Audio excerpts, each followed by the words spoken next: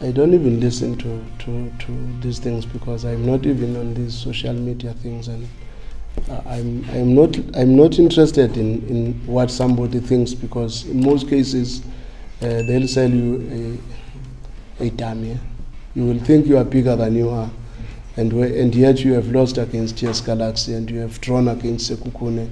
So who do you think you are?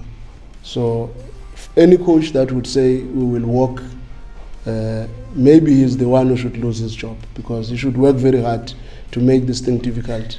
If I'm coaching a smaller team, I would always want to beat Sundowns, because I want to show what I'm also capable of as a coach, than to now work as a marketing manager of Sundowns and yet I'm a coach of another team, you know.